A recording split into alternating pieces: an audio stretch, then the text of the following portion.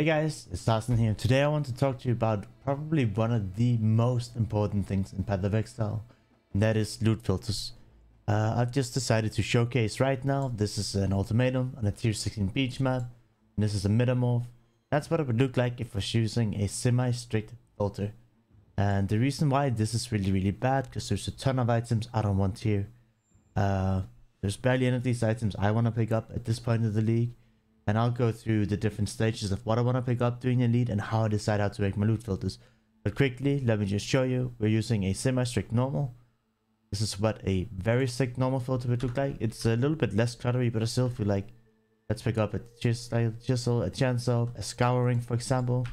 And if I were to look at these and see how many of those this is per an exalted orb, I have to pick up 460, which I feel like is kind of a lot. For chainsaws, you have to pick up 1300. I definitely don't want to pick those up. And for scourings, now it's not telling me, but again, the scours aren't worth that much, so you still need to pick a bunch of them up. But the same for chromatic orbs. So what I do is I make my own ones. I stuck with the very strictest league, but it's pretty easy to change. And even though I've made my own custom filter, I can see there's barely anything showing up. At this point in the league for me, I don't really want to pick up crimson jewels anymore. Invoking vans for the first week of the league, I could sell for 5 to 10 C per in bulk, but I think now they're around 3 to 4 C. They're okay to still have if you're running a lot of Lecture Jarvis. But I just quickly want to go over how I make my loot filters and how I'm without very much effort, you can take away all the mess in your screen. So it's only items that you want to pick up. And I think this is you should treat it a little bit like underwear, right? I think every loot filter you should try and make your own, but I just try to go over how I do it and why I do it. So let me just load into my own V-strict filter. That is what I've called it. These were the 2 to 4 ones we just showed. So, for example, the currency tab is probably the most important one, right? Here are all the good stuff that we don't really want to change, but when we start to come down here, right? I don't really want to show jeweler orbs anymore. There's a lot of things here you can click on or off, right? But basically, if you see something you don't want in your loot filter, right? Let's say I don't want to see a bestiary orb. I can click this away and done. Now you never see it again. You don't want to see an orb binding. You don't want to pick those up. You click the X. And if there's an entire category you don't want to see, right? Let's just go a little bit further down. If you think all of these things are annoying to look at and you never want to see them, you can just click hide. And they will not show up on your filter. Now, I think there's a lot of subsections and it's really hard to remember exactly where everything is. So let's just see. I don't want the jewels to show up anymore. Let's just go to jewels here. Mud filtering jewels 1. Right now I have some of this showing, right? I can just click disable. I never want to see jewels again at this point of the league. And that should be it. It's pretty much that simple, right? Let's just look at some of the other that's identified. So how do I find it to corrupted, for example? Disable. Jewels with interesting muds. Disable. I guess there's a whole bunch of jewels, right? I don't hide all of them, honestly. These have already hidden, as you can see. They're grayed out. Let's look at unique jewels. There's nothing there. Let's look at normal jewels. I don't want to look at these anymore since I don't think they're fun to pick up. Now taking that away. What else was I showing? I was showing contracts, right? And now we don't see the jewels at all. Large class jewels. Oh yeah, I like those. But let's look at contracts, blueprint. Let me go to here. I don't have any interest in picking up blueprints anymore and selling them, so contracts I think I've already hidden all already, so I don't need to worry about those. Unique contracts, I've never seen one, so I can just let it go. But for blueprints in general, I'll just click hide, right? I'm not interested in picking them up. I'm not interested in selling them. So I don't know. If it gives you an error, it's probably disabled. So now it shouldn't show that anymore. Now one thing you can do is unique maps. I suppose we should do it, right? I don't really want them, right? These are good. I want to show these. Courtyard, Cursed Crypt. Which one is Cursed Crypt again? It's so hard to remember all of these, but I think all of these are fine, right? But all of the lower tiers, I don't really think we care about too much. So let's just start hiding them, right? I'm never going to sell these. I've already run all the ones I need to run. I think we're good, right? We'll just leave the 2 highest tiers and everything else will go away.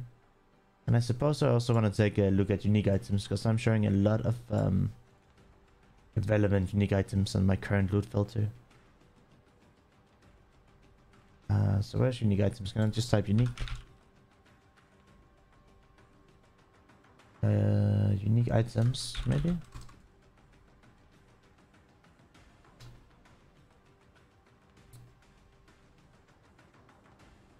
I mean, I'm not a professional at this by all means, right? So I try to do this for dummies, right? I think it's kind of annoying to try to look absolutely everywhere. So I want to use this searching mechanic as much as possible, but let's just see if we can find it, right? See if we can find some of the uniques here, unique items. So the tier 1 ones, they're not super intrusive, right? We don't really care about those, but let's just go down a bit to all of these that are still showing. Like, I don't think we care about any of these. I guess the Jade Amulet, if you wanted to. Let's just move the Jade Amulet over here, right? So in case you do a breach and you see that. You want to move it to this? Yes, yes, yes, I want to. Is there anything else? I mean, the camps doesn't sell for much at this point. Granite Flask is nothing that overlaps with leather belts. I want to see leather belts. Right? You want to see if a leather headhunter shows up. I'm adding the leather belt up here, making sure it's there. A unique small cluster jewels. I mean, if you get a hollow palm, it's worth something, but I don't think I've ever seen it, right? I don't think I've ever seen it. And I don't think there's anything here at this point of the league that's worth anything at all. And then posters, if you, I don't know, I haven't dropped one in the entire league. I'm not worried about it. I'm gonna hide all of these uniques so I don't need to look at them anymore. Let's quickly go over here. The biggest things I'm looking for is, like, let's say a sulfur flask. If you're a cortex, that thing we showed. Like, I'm looking at uniques that might drop on buses as well that I need to, you know, make sure I don't forget. But as far as I can tell, I don't want to look at any of these uniques anymore. I don't think any of them can be anything too crazy that I'm gonna cry myself to sleep over. They're already hidden, I guess. So now, by doing that, let's just save and load this right now. I'll go to my own filter here. I'll click save. Now all of these changes have been saved. All I have to do is go here. See, so now it tells you... It's kind of cool, right? It shows you the 3 items that we hidden that you might think that, hey, are you sure you want to have this hidden on your filter? Which I'm absolutely okay with, right? So now I just click sync with PoE. I will click V-strict because that's the filter I'm currently running, and I'll click apply. And there you go. Now you give it a few seconds and then let's see what happens. If it's already updated or not. I click refresh. Didn't do nothing. I might have to wait a little bit longer. Oh wait, it did something, right? Look at that. It's not showing all the jewels and the blueprints and all that stuff, right? And what this really does to you, right? It just makes it really easy to filter what you want. Instead of showing all of these things that you might think is worth it, you might not think it's worth it. I don't think you should necessarily copy my loot filter, right? But I just want to show you how you can do it. And for example, for the first 2 days of the league, I show absolutely everything. I pick up all jewelry, I pick up all boots, I pick up all buns to see if I can get some items that I need, right? But then day 2 of the league, I probably go to semi-strict, very strict. And then, you know, from day 4 and 5 in the league onwards, I keep customizing my filter. Once Legion sprinters start being worthless, I take days away. If there's some incubators I don't like, I take those away, etc, etc, etc. But I don't think enough people know about filterblade and how easy it is to just... I think the most common one is like currencies, right? If you take those away that you don't want to see chance orbs or chromatic orbs and whatnot. I guess unique maps gets kind of boring after a while. And then there's a lot of league specific things, right? A lot of league specific things that I think after a while you want to take away.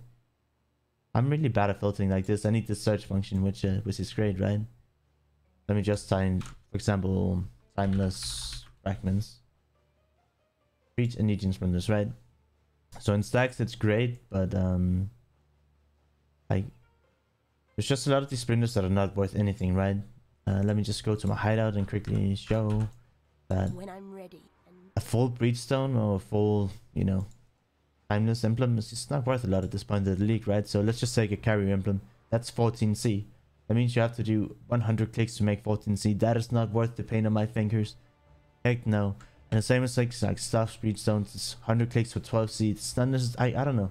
I kind of view it as like clicks per chaos or clicks per exalt. And if I want to play this league for a long amount of time, I need to save the strength in my fingers.